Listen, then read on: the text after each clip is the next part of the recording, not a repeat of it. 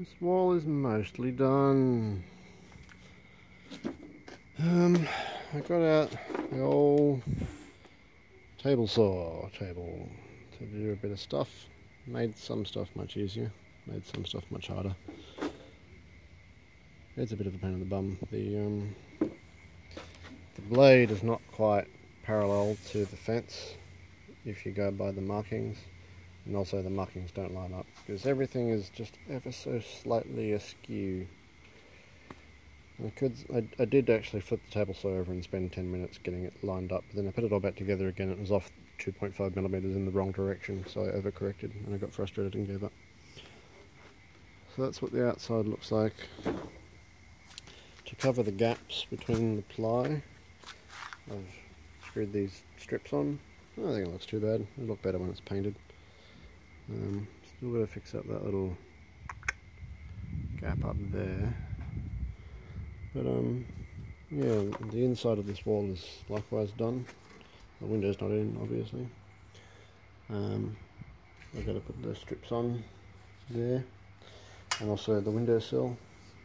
Put that in. The window frame is screwed in place. The glass is over that way somewhere.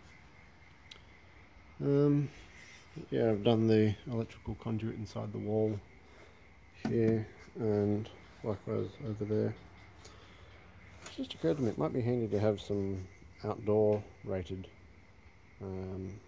power outlets here. It could be not too hard to do. Unfortunately, I've used up all of the nice dry ply, and I'm now down to the soggy ply, which is incredibly heavy and very wonky. Like that there is a factory cut, and that there is a factory cut, and those two sides are not perpendicular. Like that stud there is vertical, and the slab is flat, but the edge of the ply doesn't line up with the stud. So I'm going to have to like prop up this corner, screw it in, and then the skirting board's going to have to be thick enough to cover the propped up gap. But I'll get there. I'll probably put up another time lapse just after this video. These time lapses are fun. Baby's not here yet, but it's imminent. Imminent babyhood. I'm going to put a tarp over this in case it rains in the night.